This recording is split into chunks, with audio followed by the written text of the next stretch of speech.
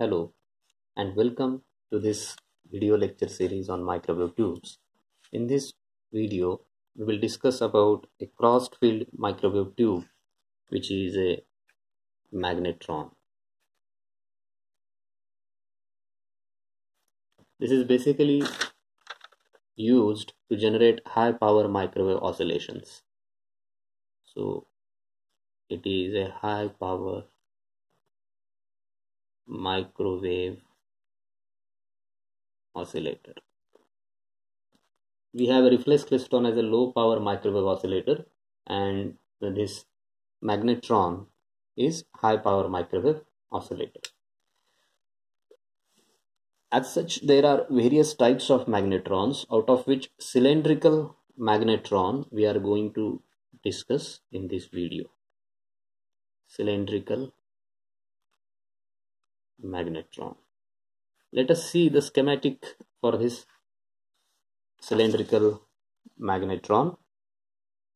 So it has got cathode at the center, whose radius is small a, and there are several anode cavities placed at specific distance. So adjacent spacing between cavities is constant, and they have been placed in this fashion around the cathode, and all these anode cavities have specific angular separation. Based on that, there are different types of magnetrons. Okay, so the bias voltage between cathode and anode is given, and the RF out is taken from one of the cavities, and all these anode cavities are internally connected. So this is how the constructional details for cylindrical magnetron are there. So basically, this cylindrical magnetron is a crossed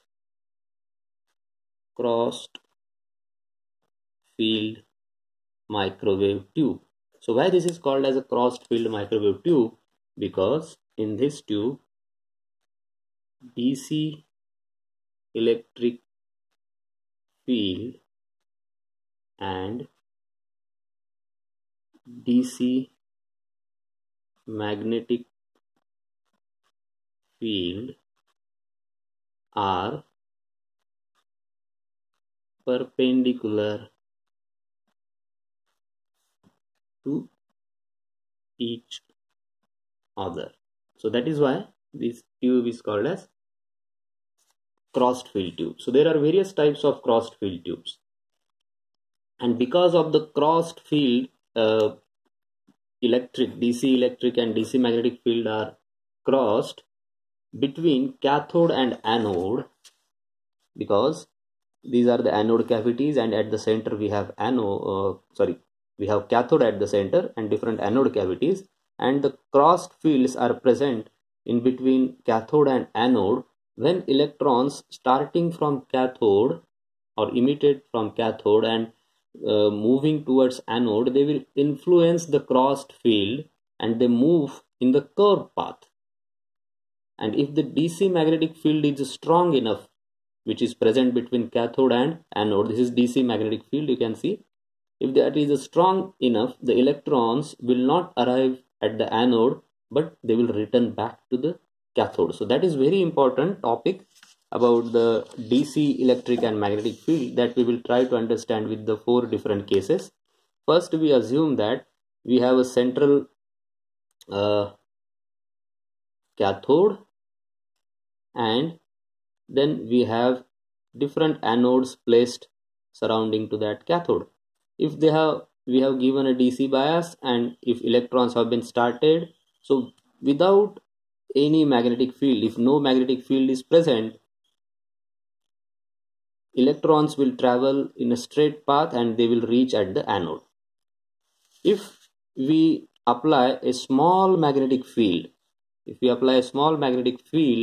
and if it is present between this interaction space, which is the space between cathode and anode, so electrons will take a little curved path, because the force F is going to act on an electron, which is minus E into E. and that is V cross B. So depending on the intensity of the magnetic field, electrons will take the curved path.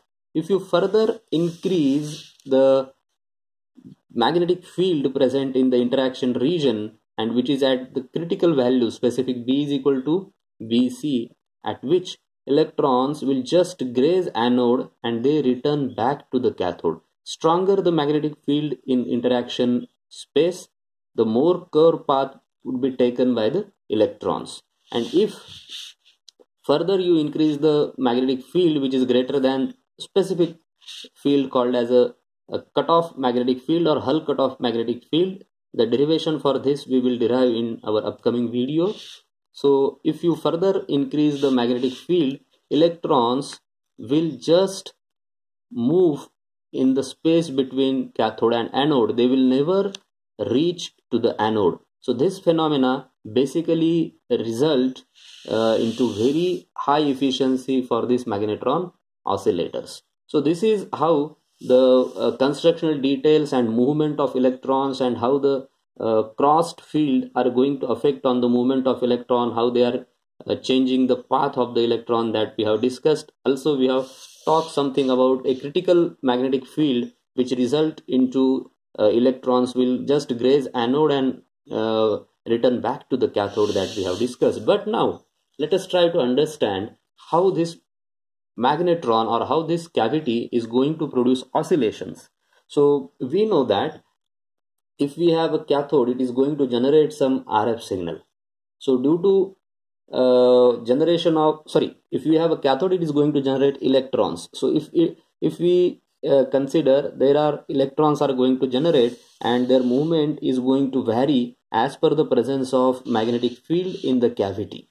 Okay, so with this basis only we'll try to understand the operation of magnetron.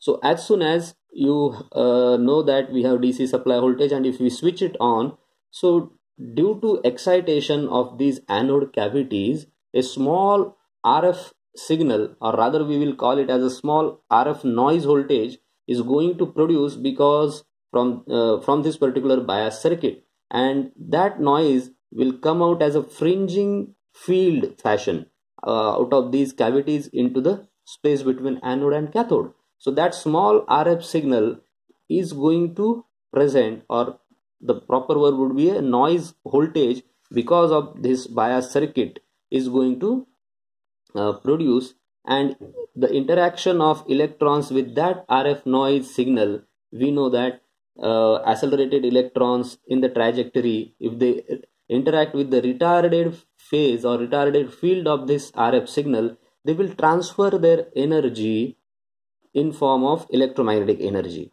and this process is going to continue, so that if this process is having substantial amount, and if it balances the losses in this particular structure, so RF oscillations can be generated, and those oscillations or that RF signal can be taken out from one of the cavities. Rather, all these cavities are internally connected. So for that purpose we have to adjust apply voltage V0 and the DC magnetic flux B. Because of that, the trajectory of electrons can be adjusted. So we have to adjust the applied DC voltage and DC magnetic field in such a way that electrons will be emitted from the cathode, and they will again come back by just grazing anode cavities. They will come back to the cathode, and again they travel between the space cathode and anode. So as and when they interact with the retarded field of the RF signal, they will give up their kinetic energy. Again they go back to the cathode, acquire again the velocity, and try to reach to the anode. Again they will be curved because of the magnetic field present in the cavity. So this process continues, and sustained oscillations can be generated out of this magnetron tube. So that is how the cylindrical magnetron operates, and it is basically used as a high power microwave oscillator. Thank you.